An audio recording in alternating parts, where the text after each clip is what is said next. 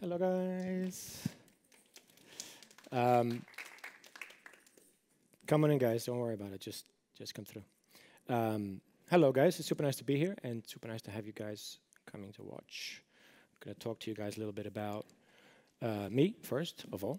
I'm Anrick, and I'm going to talk to you a little bit about Lens Studio, which is a piece of software that Snapchat released for free about a year and a half ago, and allows you to create AR and then distribute that AR at a massive scale. So I'll just go through the basic sort of step-by-steps. I'll tell you a little bit about the work that I do and the studio that I run. I'll tell you a little bit about what Lens Studio is, and then I'm going to go through a whole bunch of different examples of what it can do and what it has done, the work that I personally see and that I think is interesting. I've got some quick demo videos. I was going to do a live video, but it'll be easier to just jump into a quick video and show you what the software actually looks like on the inside and how easily it is to go from putting something into it and then pushing it out. And then finally, I have a couple of thoughts on where all of that is going, where Lens Studio as a piece of software is taking us, and where other layers in the augmented reality storytelling, augmented reality publishing and creation space is taking us. So I have a few thoughts on what I sort of am interested in the future and what I see happening as part of the official Lens Creator program. So Lens Studio creates essentially augmented reality 3D layers or 2D layers, and you can put those layers into the real world around you and take them with you. You publish them onto Snapchat's app. You can see for yourself that the kind of numbers that people are engaging with augmented reality on Snapchat are fairly staggering. It is an incredible number of people that you have instant access to. And so it's a great piece of software to test out ideas. It's a great platform for you to get feedback from people. It has a real range of different values as, in my case, a storytelling, immersive storytelling creator. So my background is I'm a director. I've been working as a director in the immersive space for over 10 years. I'm very interested in how currently right now, and again I'm going to talk about that a bit more later, currently right now things are changing fairly radically, fairly significantly, because there's a whole different range of layers coming together, and I'm very interested in how we can make that change happen, and we can make that a change for good. I'm an official Lens creator and a creative partner. So Snapchat runs the official Lens creators, which is a bunch of crazy enthusiasts that picked up Lens Studio and started making stuff in it and pushing it out onto the platform.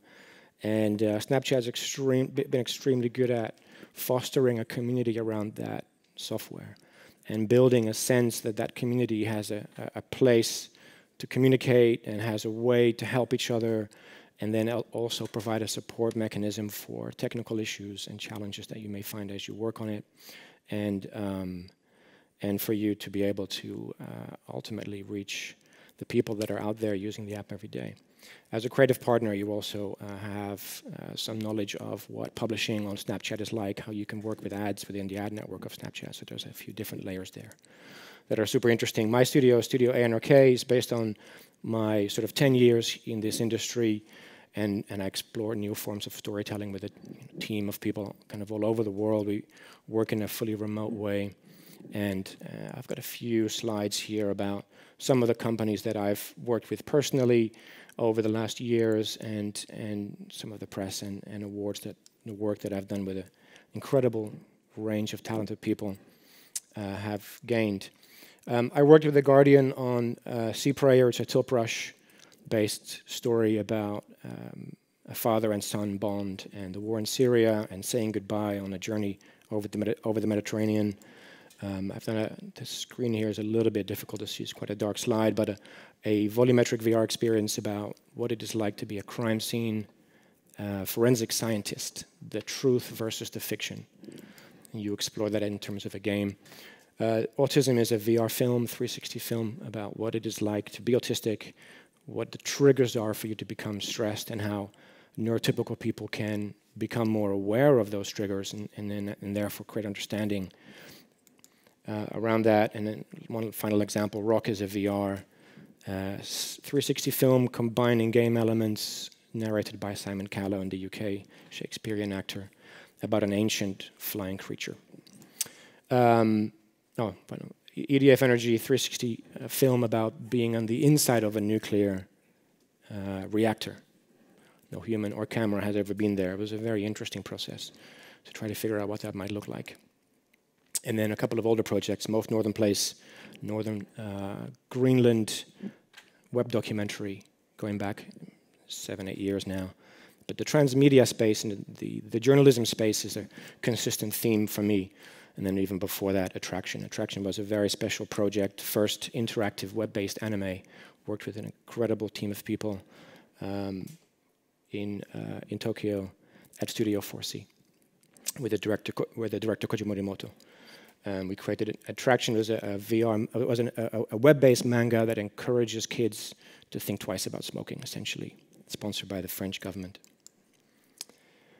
So back to the topic at hand, Lens Studio. It allows you to put these 3D objects into the world. The software itself is really very approachable. It also allows you to put your creations, whether they are when they are face-based, so if it's a face filter, on a whole range of other platforms, such as Google Hangouts and Twitch. So as part of a Twitch stream here on the right, you can see that specific filters applied to your face can be used. And there's a few reasons why I think that Lens Studio is powerful. I think that, firstly, creating AR in your daily life and is powerful as a creator, but what's more interesting is to see people use AR every single day. To see people out there who may not make it at all become conditioned for that layer of either storytelling or just fun, or in many cases something much more serious, a message, to become a part of the way that they communicate in terms of a social network. So the use of daily AR is already happening, and it's a part of what Lens Studio can provide. And then obviously it creates incredible new forms of creative expression, which I think is super fascinating to see. It's invisible, it's everywhere. You don't, if you want to talk about something like graffiti, need to erase it later if it's an issue, if it's in a private property, for example. So you can express without that limit. It has a huge audience, and the distribution is a massive part of how creators in the AR space struggle ultimately to get their message out. This is really interesting, because if you are a tool builder, then you might have more access and knowledge of how to build the structure to get something published that works on the variety of phones that people may have. The distribution layer, the sending it out into the ether is part of Lens Studio, and Lens Studio solves it for you. I am seeing on the official Lens Creator group, the daily chat, some of the most innovative technology builders that I've come across. I work, from the work you can see, I don't just work on social AR, I work on a whole range of different projects. People are building stuff in Lens Studio on a weekly or a monthly basis that the software wasn't designed for, and that is really fairly incredible. And it is incredible because if you're testing something and you're pushing it out and you're getting feedback, as an OLC or as a creator, as anybody, you have instant responses from people. So it's a perfect tool for A/B testing. The official Lens creators are a group of artists, of disruptors in terms of ideas, in terms of memes. They have a lot of fun every day, all day. They're creating all kinds of stuff. Really a whole range. And what you can see from this image, which is just a few snapshots of people's work, what's immediately obvious and what AR as a creative storytelling platform doesn't necessarily easily have is an instant unique style. So there are styles here on the screen that are recognizable. If you'd see that style expressed in a different image somewhere, you'd instantly recognize, oh yeah, I saw that image. Well, that style here, for example, top right, Ali Jackson's work, is unique in that space. So there's a really powerful system for creative expression, a real diversity in styles already built into the software.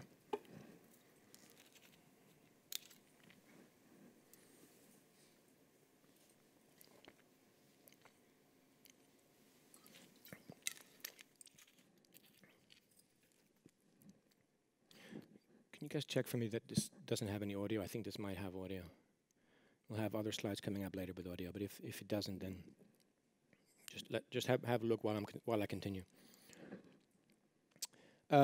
This is Rhonda, one of the official lens creators. She's awesome. I did a talk with her a few months ago. She called Lens Studio the ultimate creative tool. You instantly think of augmented reality as a 3D platform, but 2D layers added to either items in the world or to your face and tracked in place as you move and talk are just as expressive and just as powerful and diverse. In terms of the layers, she's an illustrator and graphic designer, so from her perspective, that tool works really, really well. All official lens creators have creator profiles, which are really valuable. You can see that there, and so you can scroll through all of the lenses you've published. You can get fairly detailed, granular statistics around how those lenses performed, what statistics they have. So in terms of the user base, in terms of the age range, in terms of where in the world people are engaging with your work, there's a fairly granular amount of detail available.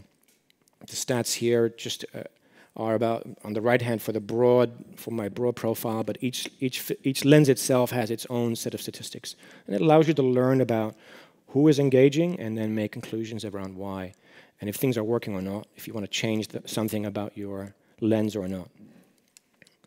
And this feedback is updated daily, so you get fairly quick responses. The official lens creator community has their own Snapchat chat channels. As you can see, it's a constant, all-day, unbelievable, creative and sometimes overwhelming dialogue of ideas and references and also tech help. If I'm stuck with something, it'll probably be the first place I go, and if I really can't solve it, then I'll try the Lens Studio team at Snapchat. But the official lens creators really band together and create a pretty strong community. Lens Fest is an annual celebration of all the official lens creators, and everybody comes together, and if they can, in Los Angeles, and kind of do a hackathon and talk about the things that they're interested in and what they're excited about. So a few lenses and a quick glimpse into the software itself. When you first open Lens Studio, this is exactly what you'll see. You'll get essentially a series of templates.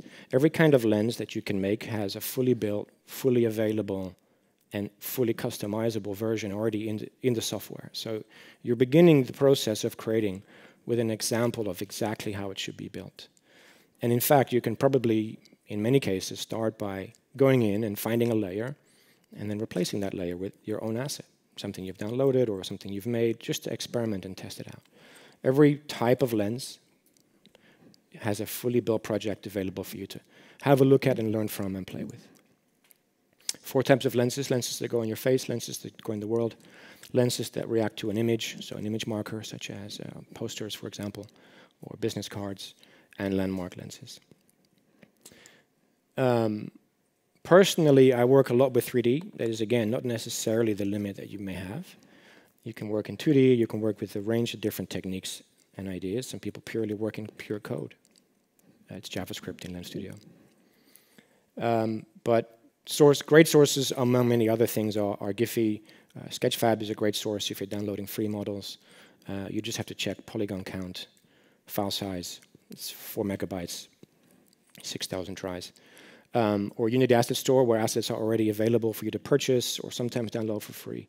And they're usually already more optimized. So optimizing in terms of 3D work would be the bigger challenge. The challenge in Lens Studio is mostly how you want it to be perfect and how you want it to be implemented just right.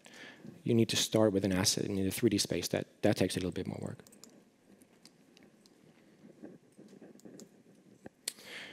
And when you really dig deeper and go further than those first steps, you can actually do some really powerful work with lighting effects and glows and responsiveness and reflections and grading layers that have blend modes, and so they're reactive to you, environment maps that create beautifully reflective, clean surfaces and make it feel as though something has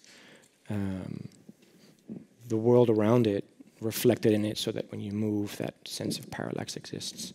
So at the very base level, you don't need too much to get started, but actually you can push it quite a long way further. And again, with code, you can start building all kinds of interactive elements. There's another really important detail, which is key, is you can send data out of a lens or pull data into a lens from an external source. And so you're starting to reference databases if you're building something functional, or if you're talking more about files that are hosted externally. There are some limits there, and it's important to dive deeper. But there is a basic mechanism there where you can connect with the outside world. The lens is not a self-contained item. So I've got a whole range of examples. I didn't really quite know how many of these to show before it starts to become a bit like stars in your eyes. I'll just go through a few of them, and then you guys can start rioting if you feel like this is starting to get too much.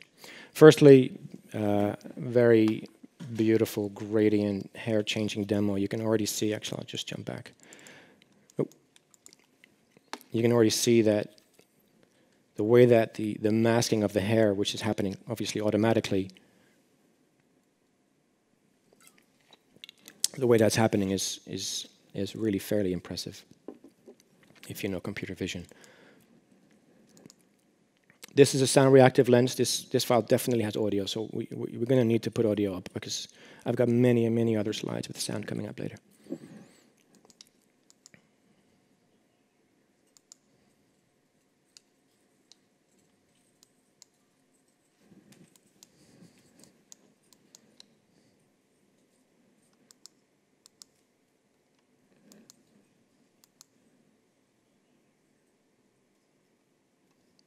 I can hear it, but very faintly. Anyway, this is a sound reactive lens. You can do basic sound commands and build in sound recognition so that an audio word that you say, for example, triggers an effect. I'll continue for now, but it'd be great to get sound up and working, guys. I don't know if the clicker needs to be somewhere or...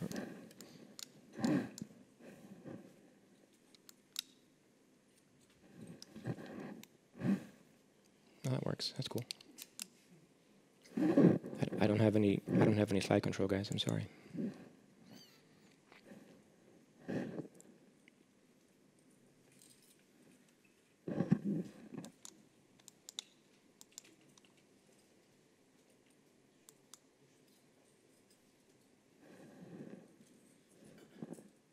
Yeah, go in. Good idea.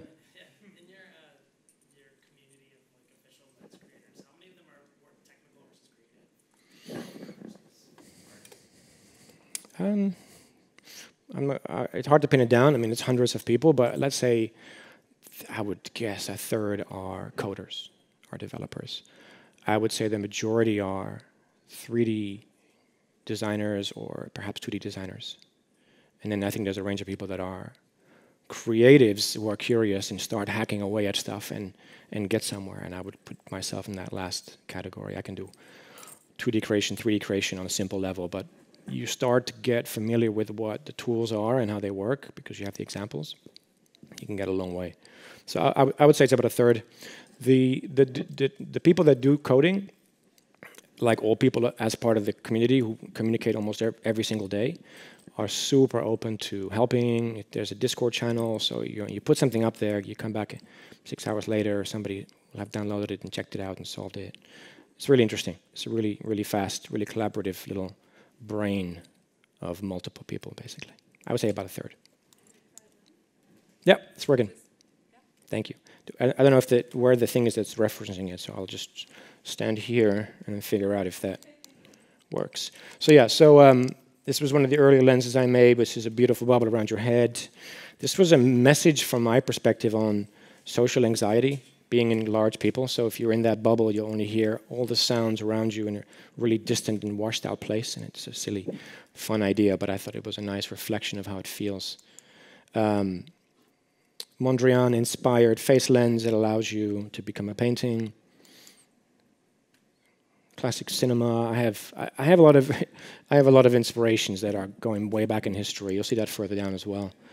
This is a really fun random experiment that came out very different. It was going to be a scary lens. I was starting out making like a moss monster. Ended up with a really happy statement about being one with nature, I think. And I think that's always really fun when something comes out that you didn't expect. This is a project where I really tried to push technically the limits. It's inspired by the game Death Stranding. And so I built the arm that the characters in the game trailer have over their shoulder. It's an AI that looks with them at the world and I guess analyzes that world. I don't know enough about the game's story. But I was really inspired by that, and so we built the basic arm in 3D. I had a friend help me out, and then I put it into Lens Studio, layering it behind you and layering it in front of you, so you have that sense of proper depth and perspective. And then there are two different face-based commands that trigger two different animations, which can either happen separately or at the same time. So the flapping and the rotating animation. So this is only rotating, I think. There's also a flapping animation, which is when it's like making a message to the person wearing it in the trailer of the game. So there are two different animations triggered by different face expressions. So it's funny. This is an airport, and I'm sitting there going like this, testing it out. Oh, it's not working. I don't know why. And then person across from me with a glass of wine who cannot see my screen is looking at me like, what is that guy doing? And it was really great because this project was published and then, sort of really traveled, and the team that makes the game Death Stranding saw it, and they responded to it on Twitter. And this guy, who's a kind of cosplay guy, he goes to game conventions dressed up as characters. He went nuts with it. He was posting video after video of himself, and he brought it as part of his costume to some of the events that he went to. So it's really rewarding. This is really the best part of the process. You build something, however simple or complex, you put it out there. And funny enough, the simpler stuff generally does better. Reaches more people, is more easy to respond to.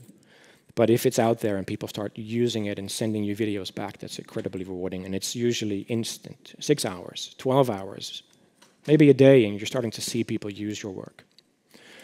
The process of making lenses is like rapid-fire hackathon-style experiments, but you get real user feedback in the millions at virtually no cost. So if you're testing ideas, if you're building products, but anything that I might be commissioned to do outside of this software, at this point, I'd start probably here, to be honest.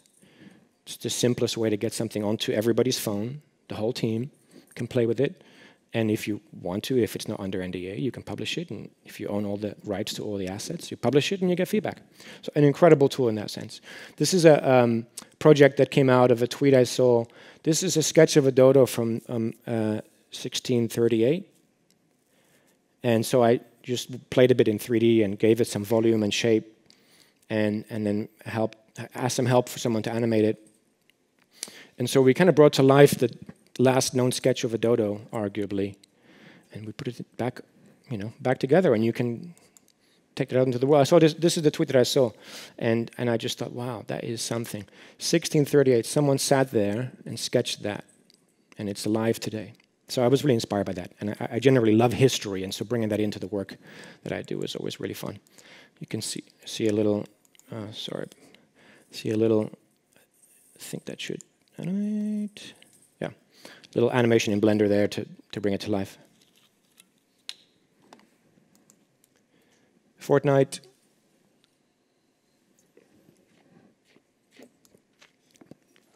Peaky Blinders. Everywhere I look, there's something, right? Like whatever I watch on TV or something, I'm like, ooh, I could do a thing with the mustache.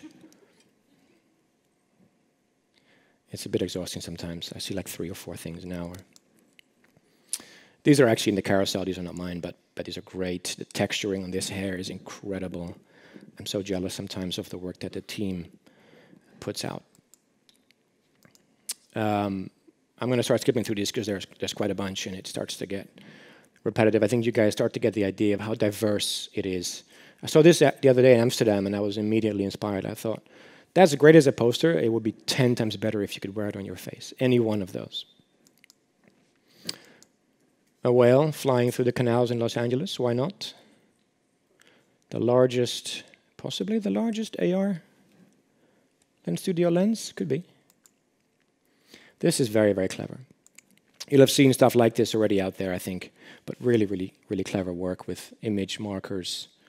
And the tracking is all happening in the software. You don't have to do any work to create that. You just have to create the asset. There's a lot of lenses also that are much more environmental. This is an example of that. That are really just about creating a beautiful artwork, depending on where you are in the world. To be different in every single direction you could point your phone at in every part of the world. This is a lens which recreates an earthquake. Not sure, depending on where you are, how fun that is, but it's really impressively made. And this is really something.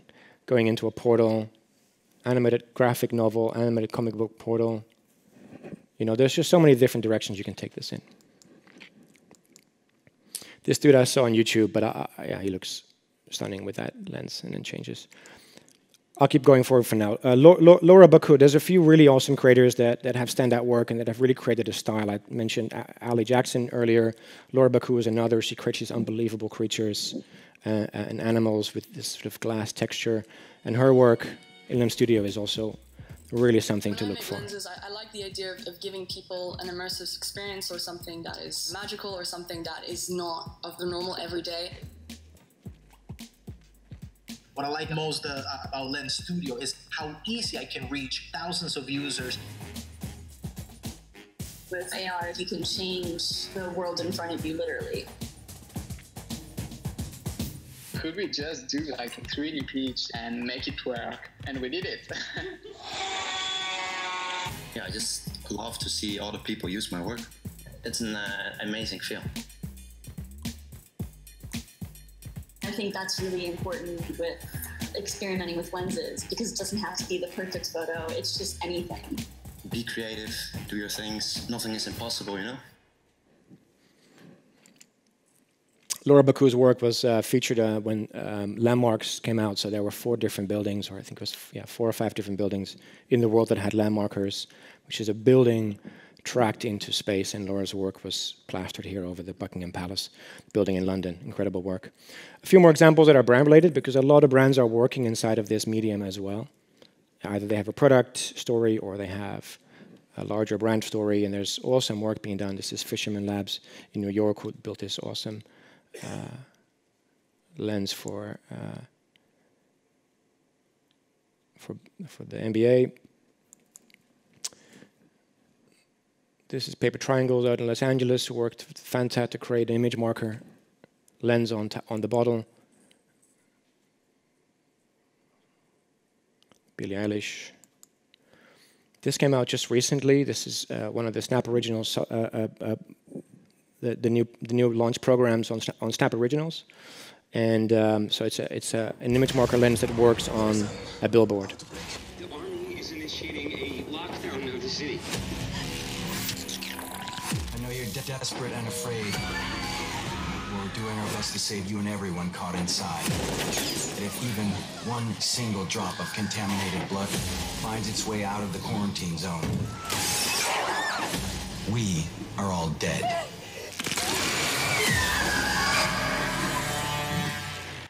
So that would work on that particular billboard, but it would really work wherever that image, that exact image is available. That would work. If it was on your computer, it would work as well. I think there was also a face lens that came with that. And previous work by the same team working for Snap Originals, Van Life, beautiful photogrammetry work of props that are part of the storyline that you can walk around in.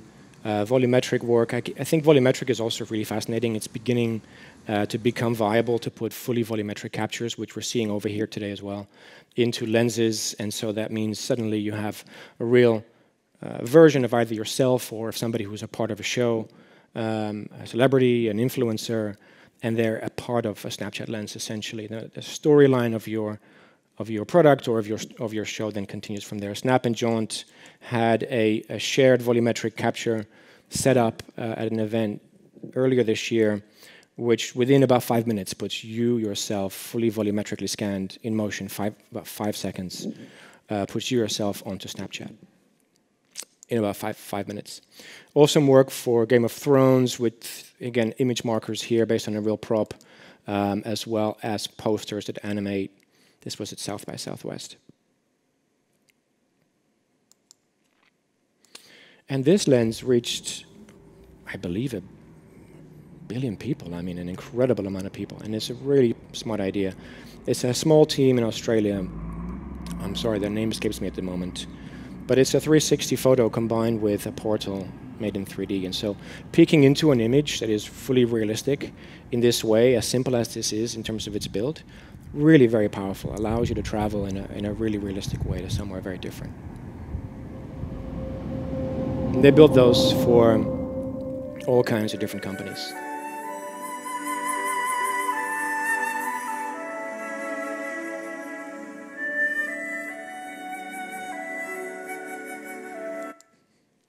I worked recently with Millie Bobby Brown on a very practical tool rather than something more entertaining, which I think was an interesting process. It's essentially a makeup lens. So we looked at the products that they or her team are working on and how we could build those in the most natural and the most believable way into a filter experience that sits onto your face. And so we used Lens Studio to start building out that effect. Initial concepts were about how we could place things onto your face and how we could allow you to choose that. So as part of the lens, we'd have maybe buttons that track around, or maybe we have a menu. And as well, on the right-hand side, ways for you, once you've played around with something, to take data from what you've chosen, the product data, the actual colors of a particular product, to take that out with you when you're finished. So it was an interesting challenge, going from really fun, entertaining stuff where you're thinking of green monsters and then ends up being flowers on your face, to thinking much more practically about the basics of UI design and accessibility in terms of UX and how information can be displayed when fundamentally, to begin with, your face is the primary element on the screen.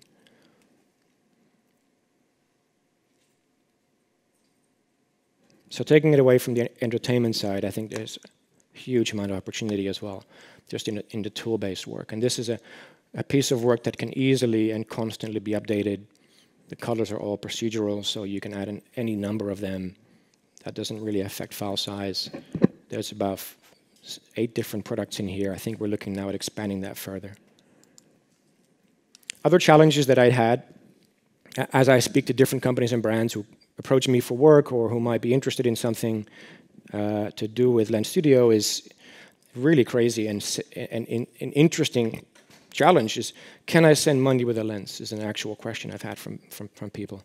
I wouldn't know where to begin. I think the answer is probably no, but an interesting thing to think about. People are beginning to come with briefs that are actually way beyond what Lens Studio itself generally does and are asking, well, what else can this tool do? It's really interesting. Can I schedule a message to be sent later? There are interesting discussions to be had about how far you could push the code. It's just JavaScript code. You can do a huge amount. Or looking at issues related to mental health. How can we build a tool that allows people to either diagnose or become more aware of these challenges, similar to what I was doing at The Guardian. Really interesting conversations with people that I'm working with now. So I was going to show you guys a couple of real live things on Lens Studio, but the cables aren't quite right. What I will say, and what I think I might do afterwards, is if anybody wants to have a look at my screen and have me show them which parts of Lens Studio are what and how it works, I'm happy to do that. We can find some time after my talk.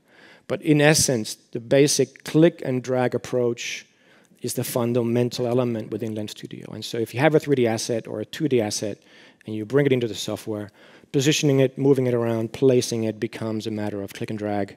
And if you want to, you can change the parameters instead, but it's a very straightforward process.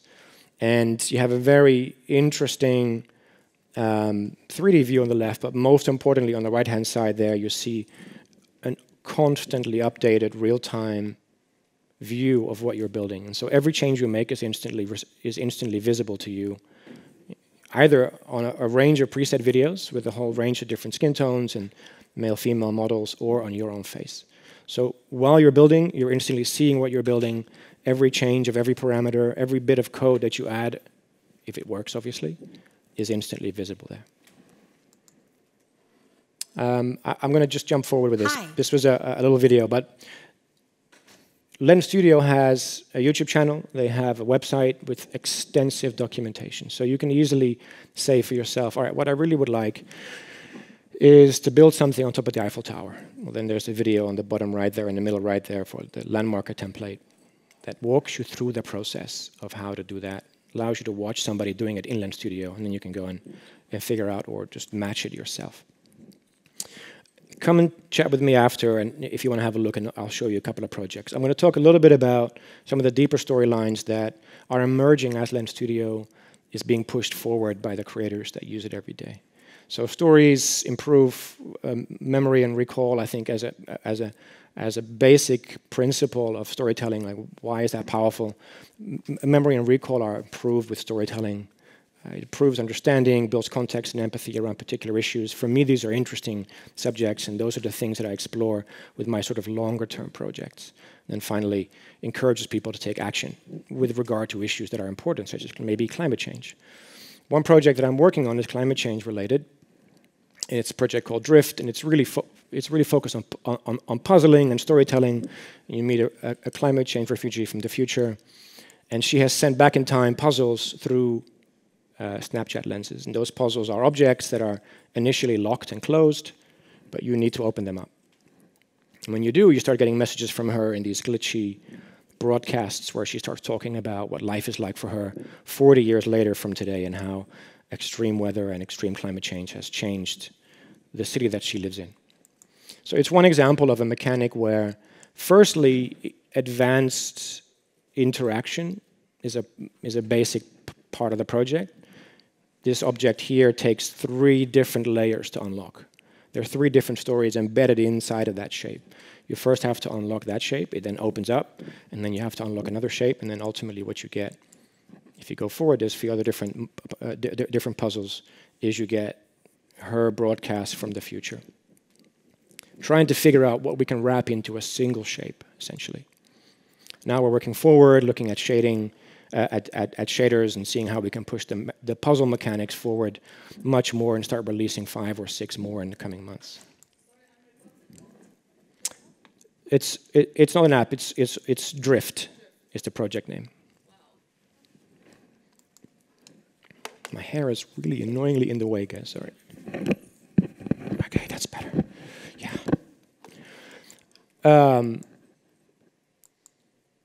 Gray Matter AR is another project that I saw by Karen van der Borgt, who I believe it may be Dutch because her name suggested, and I heard her voiceover, and it sounds very Dutch, and it's an incredible project with 50 different Snapchat lenses, all unique, all different, where 10 elders share their wisdom.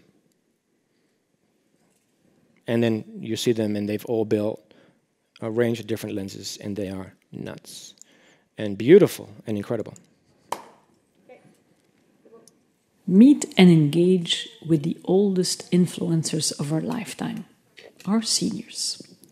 For as long as humans have been humans, the knowledge of older people was key to the survival of early societies. It's easy to forget that it's only in the past 100 years or so that people have turned to anyone other or anything other like an app to solve life's problems. I believe these 10 grey foxes you see here are still a unique source of life advice for younger people.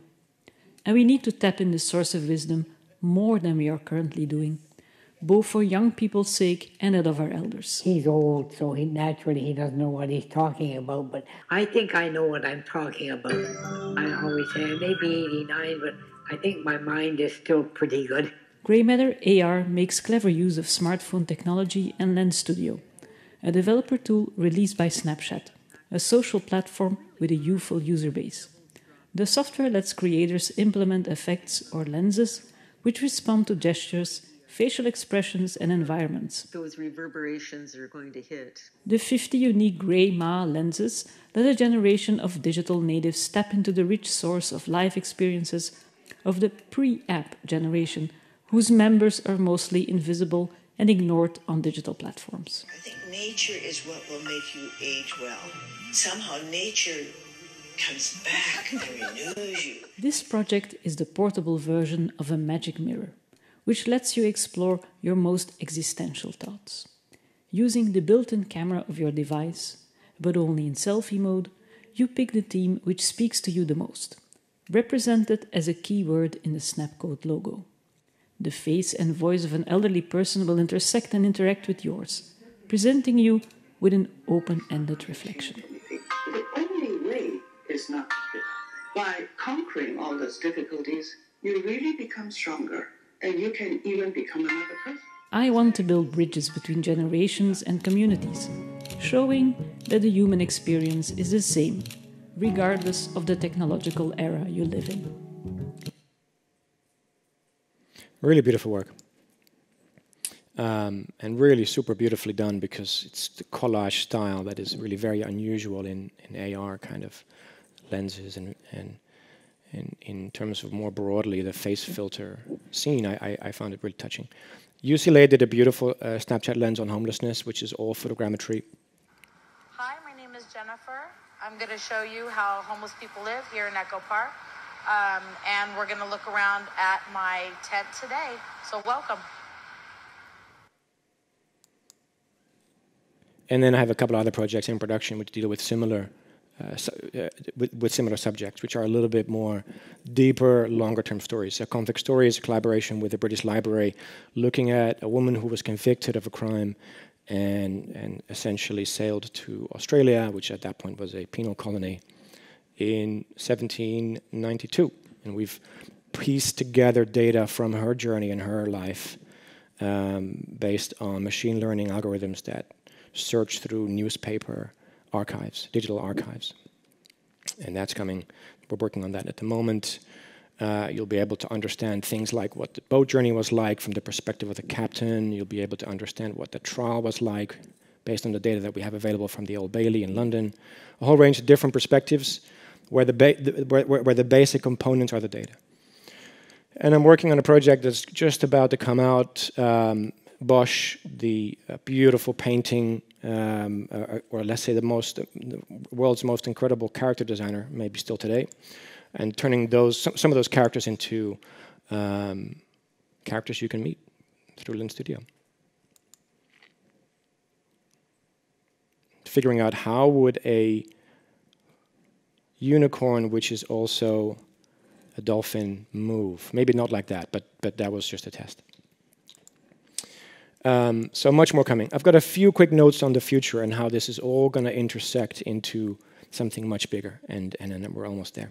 So depth and machine learning is one of the very first layers that we're beginning to see integrated now into software such as Lens Studio, and into more broadly the tools that we have on our phone. Every single element that is around us in the natural world and the world that we have built has depth data, it has geometry. And tracking and scanning that geometry and keeping hold of it is something that a lot of different companies are trying to innovate on. It's one of the fundamental stories I think that you'll hear at events like this one. How do we understand depth? This is a Lens Studio project by Brandon, which already has that very basic capability built into it. So triggering based on depth, triggering based on distance from the camera. And then more broadly, worldwide persistent depth. As we walk and as we move in the world around us, if depth is known, AR objects can be behind something or can be there next time we go there.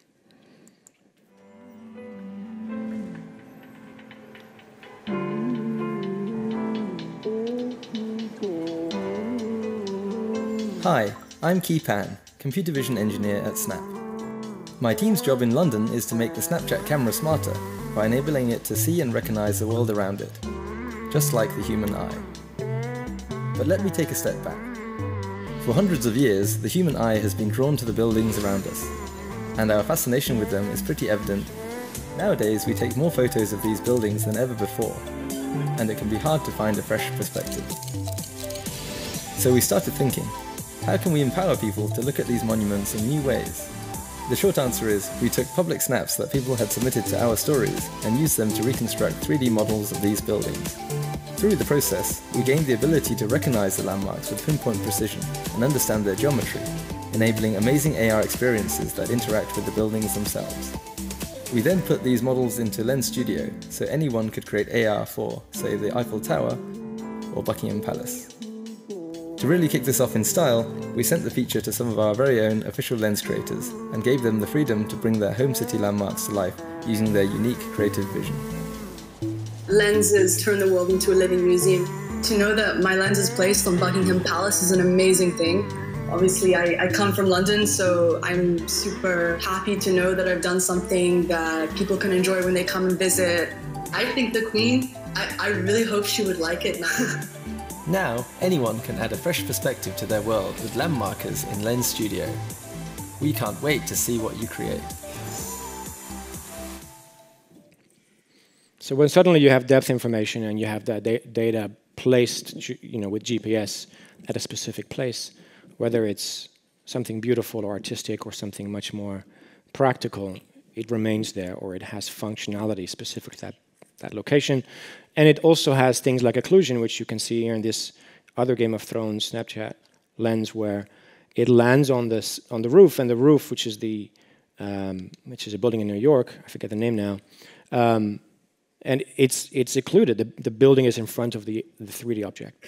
Small detail, but fundamental to the realism that augmented reality will soon have. This is Ines Alpha's beautiful AR lens in Paris, by the way.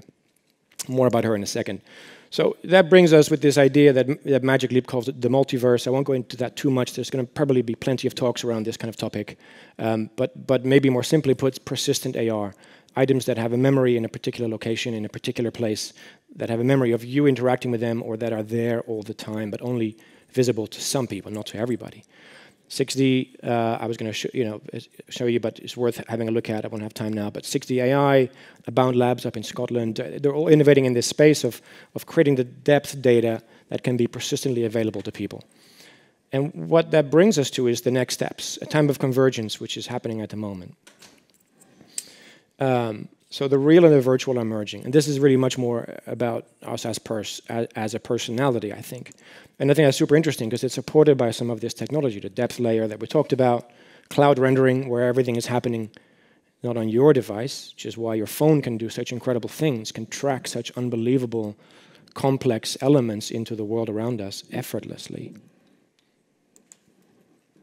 And this persistent layer. It essentially creates city-scale AR. It's always on. It's always there if you want it. It's not necessarily always visible, but it's there if you want it at all times. And it has memory. It remembers your interaction from yesterday. A lens you replay today over different moments will be always the same. Maybe tomorrow it'll remember that you were there yesterday.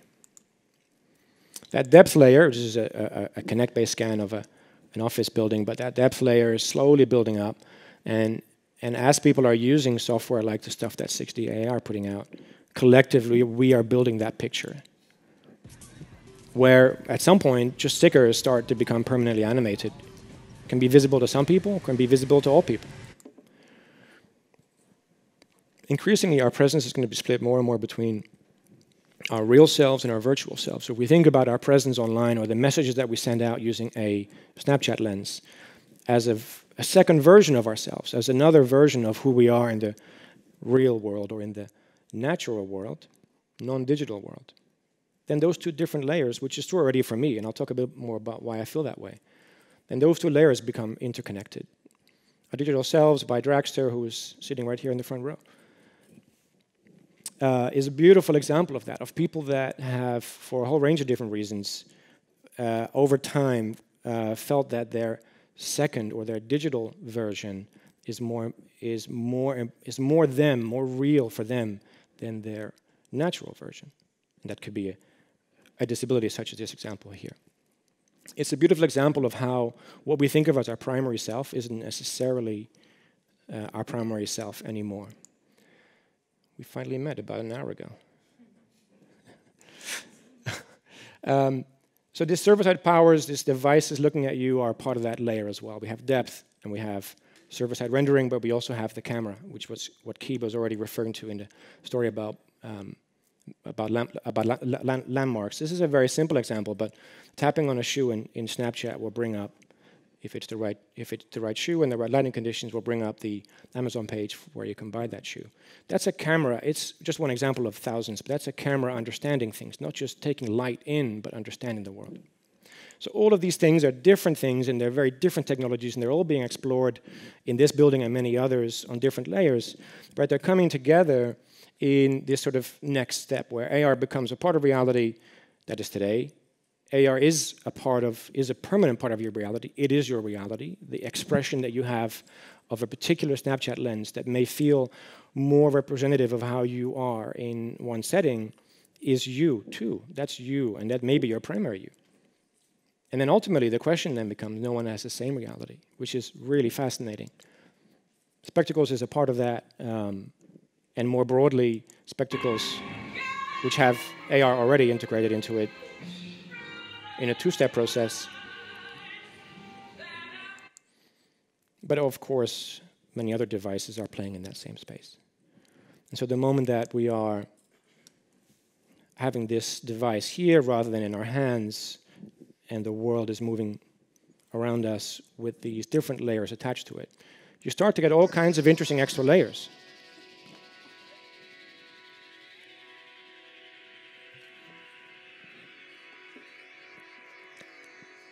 And our personalities become a really flexible thing.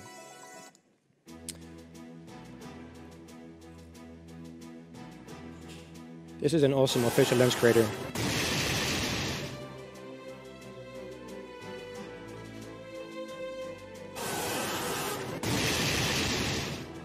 Imagine meeting that on the way to work in the morning.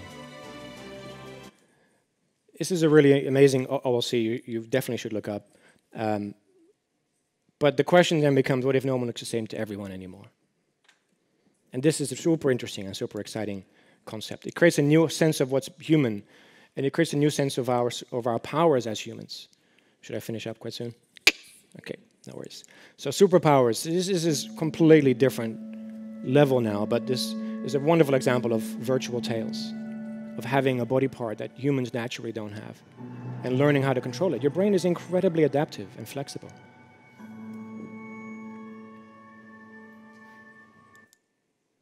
Bjork has been exploring this stuff for years, of course, much more on the artistic side.